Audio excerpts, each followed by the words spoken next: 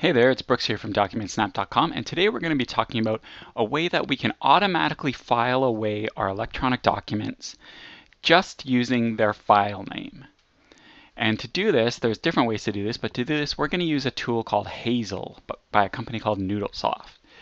So what we're going to do is we're going to use Hazel to create some rules that watch a folder, and anytime that it finds a file in the folder with a certain file name, we're going to have it move automatically to where we want it to go. So if you're ready, let's get started. Okay, so let's say that we have a credit card bill that we receive every month. And what we want to do is we want to have it so that our MasterCard bill automatically gets filed away into this credit cards folder here. So what we're going to do is I have Hazel installed and it's up here on my menu bar. So I'm going to click there and I'm going to go Open Hazel because we're going to create a new rule. And the Hazel window is open, and ignore everything that's here for right now, but where I want you to focus is this folder section here. So what we're going to do is we're going to add this folder to our folder section, and that is telling Hazel to watch this folder. So I'm going to click on the plus here to add the folder. I'm going to go to my desktop, and I'm going to go to this inbox folder here. And I'm going to choose Open. And you can see here now that we have our inbox folder there. And once we've added our folder to Hazel, what we're going to do is we're going to create a rule. And a rule is just a way of telling Hazel, hey, with this folder, I want you to do something. So I'm going to hit the plus, and it brings up this window, and you can think of this window in basically three different sections. First is a name, and that's just something you use to refer to it. The second is the selection criteria, so that's this section here. So we're telling Hazel what we want to look for, and then the final section of a rule is the action.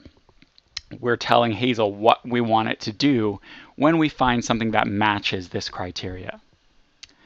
So let's call our rule, and this can be anything that you want. I'm just going to call it Move Credit Card.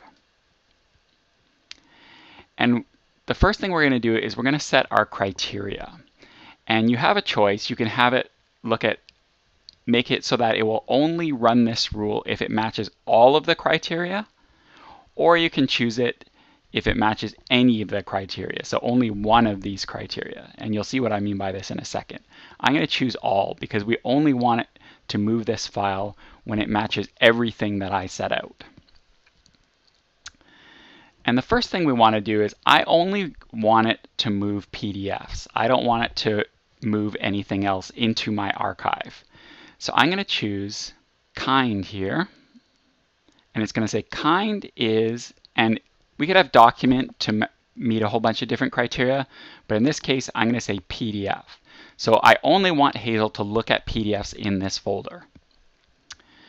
And now I want to give it another criteria, so I'm going to hit this plus button here, and I'm going to say we want the name, which is already selected, and if we leave it at is, it's going to exactly match the name.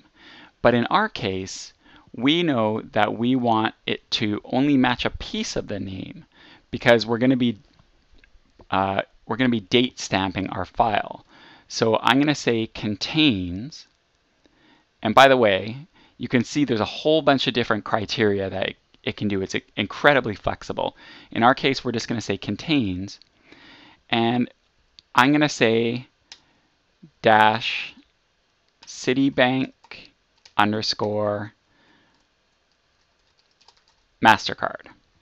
So what this is saying is, Hazel, only look at files that are PDFs, and the name in it has to have Citibank _ MasterCard. And that's it. We can get a lot fancier than that, but that's all we're going to worry about right now for the criteria. Next, we want it to do something.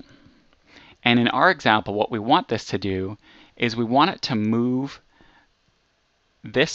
we want it to move that file to our credit cards folder here. So we already have move selected, but you can see here there's a ton of stuff we can do. In our case, we're just going to move it. And here we choose what folder we want to move it to. And in my case, we're going to go down to the other. And I'm going to go to the desktop. I'm going to go to the archive folder. And here's my credit cards folder. And I'm going to choose open. And that's it. That's our rule. We're going to look for PDFs with the name Citibank_Mastercard, and we're going to move it to credit cards, and we're going to hit OK.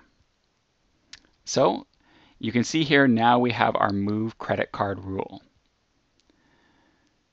So I'm going to close this Hazel window, and let's get it to run. Okay, so let's go into our credit cards folder here, and you can see it's empty. We don't have anything there. And let's say that this file here was our credit card bill. And if you remember, we told Hazel we only want to move this file if it has the name Citibank_Mastercard.pdf and it contains. So what I'm going to do is I'm going to hit enter. I'm going to type in the date. And let's say it's from last month. And I'm going to put -Citibank_Mastercard. And you can see there's a .pdf there, so it's a PDF, and I'm going to hit enter. And so we rename the file, and you see automatically Hazel has moved that file over to the credit cards folder. So it worked. So you can see that if you have a quick way to rename your files, and Hazel can do this as well, but that's for a different video, you can have Hazel watch your inbox folder, and as soon as you rename a file, it can automatically move it to where it needs to go. You don't have to move files around from place to place in the Finder. This is how to use Hazel to move your files. For more going paperless tips, head on over to DocumentSnap.com. Thanks.